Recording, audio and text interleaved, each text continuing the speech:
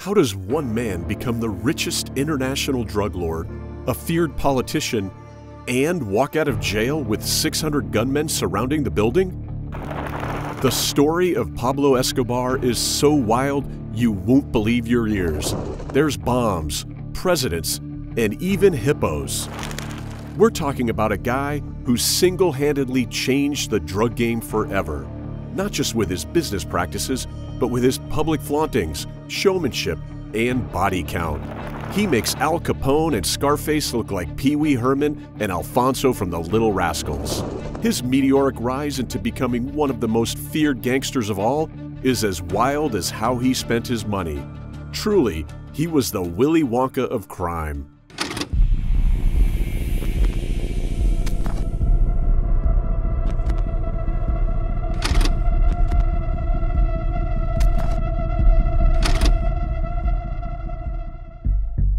Like other crime lords, Pablo Escobar cut his teeth with petty street frauds and thefts before forming his own gang.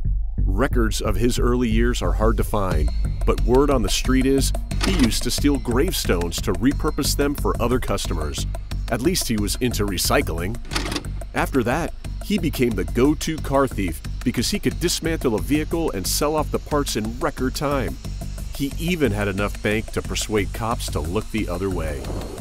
By the time he was 20 years old, he had already served prison time, paid off officials, and gotten into the habit of holding people for ransom if they owed him money. If people owed him money, he'd kidnap them and hold them for ransom. Sometimes he'd tear up the money that was delivered to him just to prove a point. One hostage was Diego Echavarría Misas, a Colombian philanthropist whose family handed over $50,000 in exchange for his life. Instead of releasing him, Escobar and his men killed him and kept the money. But his big break was in the 1970s. Colombia's biggest exports was cocaine. He wasn't the first man to smuggle white powder internationally, but Escobar's interest in its profitability motivated him to take out the man who was the first to smuggle it. His thirst power made him ruthless. Quote, "Silver or lead" became the catchphrase when offering bribes to officials. And with a deal like that on the table, which law enforcement agency wouldn't take his money? In fact, in 1975, he was caught coming over the border early in his cocaine enterprise, but the arresting officer that led to his infamous mugshot would later find himself 6 feet under. To say Pablo held grudges would be an understatement. This reputation for cutthroat business practices meant Pablo multiplied his smuggling routes within years. In a short amount of time, he'd gone from petty drug dealer to virtually monopolizing Colombia's cocaine market. He was making so much money that he would need to spend $2,500 a month on plastic bands just to keep his wads of cash organized. And you thought you had money problems. At its height, Escobar's cartel, the Medellin cartel, was raking in $20 billion a year. And that's not including inflation since the 1970s. Pablo's personal wealth reached as high as $30 billion, which was more than enough to create his own personal palace, complete with a personal zoo filled with exotic animals. His imported hippos have since escaped and have begun breeding in the wild. Not your average pest problem. Pablo became so wealthy that he discounted 10% of everything he made, knowing that the cash he was storing would get lost, become rotten, or get eaten by rats. Again, you thought you had money problems? Yet he had a public image of a loving and caring man, thanks to his mistress, Virginia Vallejo, a successful television journalist. Their romance started when the besotted drug lord caught her fronting advertisements for pantyhose. This endorsement was a move to cash in on her television success. So it was the next logical step that she brings him on her show. She was the first one to get him in front of a camera and painted him as, quote, a man of the people. She became one of his go-to confidants during their whirlwind romance, and he spoiled her with all the luxuries and experiences that blood money can buy.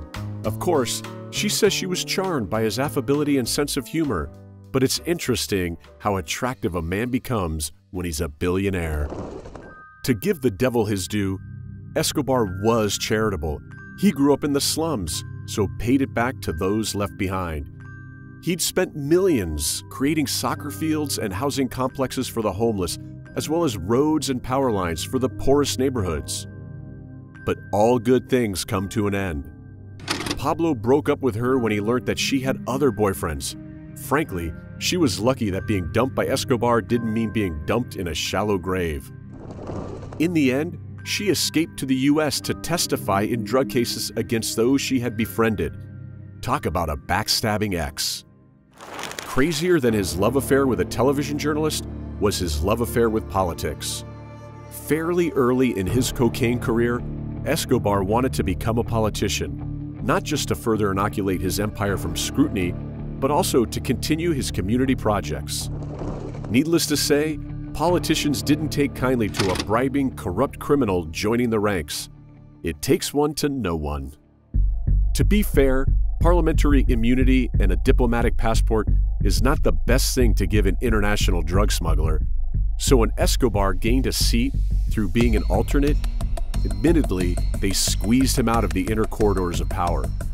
His mugshot arrest was used to expel him, but Pablo struck back 3 months later with assassinations. From here, Escobar's short-lived political career became even bloodier. On the 6th of December 1989, the Medellin cartel parked a truck filled with 500 kilograms of dynamite outside the building for the Administrative Apartment of Security. Their target was Miguel Alfredo Maza Marquez. He escaped unharmed, but 57 people died instantly in the blast that decimated 14 city blocks. Make no mistake, Escobar will remove anyone who stands in his way, even innocent people. Just a month earlier, on 27th of November, the cartel had tried to take out a presidential candidate by planting a bomb on a domestic passenger jet. The target, Cesar Gaviria Trujillo, survived because he missed the flight and went on to become president.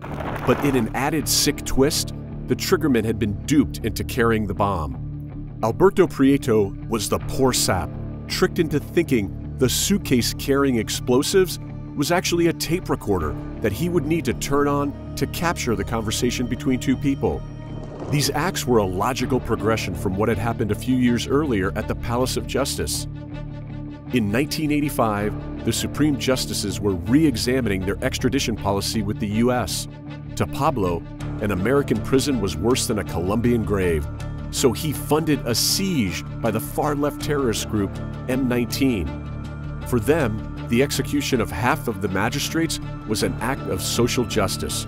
For Pablo, his hoodwinking of violent radicals was just another way to buy him more time. But he wouldn't escape the law forever. In a deal between the Medellin cartel and the Colombian government, they agreed not to extradite him to the U.S. if he served full 5 years of a prison built to his specification. Yes, really, that happened. Dubbed Hotel Escobar, but most commonly known as La Catedral, the stunning complex overlooked the city of Medellin and came with a jacuzzi, football pitch, bar, helipad, and everything else you'd expect in the ultimate man cave. Pablo even had a powerful telescope installed so he could view his daughter's city residence while talking to her on the phone. But as you'd expect, Pablo didn't stay there long. Even though the government had turned a blind eye to his continued drug dealing, it was when he murdered 4 of his lieutenants inside the compound that they had to tear up their contract. Unbeknownst to them, he had secretly installed an easy-to-access escape tunnel during the compound's construction, so he simply walked out before the 600-man-strong response unit could raid the compound. But life on the lam wouldn't last long. His power was fading. His closest allies had turned on him or had passed on, either at the hands of rivals or police authorities. Money was seized, lost, or confiscated, so his empire was running on fumes. By the end of his life, Escobar was hiding out in an average home in a middle-class area with only a few soldiers sworn to him. Then, on 2nd December 1993, he was intercepted by a surveillance team and went on the run. His final moments were an exchange of gunfire and a barefoot dash across rooftops before the Colombian police force took him down. Yet, one of the bullet holes was in the side of his head. Had a lucky shot brought a fatal end to this larger-than-life villain? Or had Pablo used his last breath to rob the police of their victory? Share your theory in the comments section below. If you'd like us to cover more eccentric historical figures, then leave a like to let us know. Be sure to share this with a fan of crime history, and don't forget to subscribe for our next video.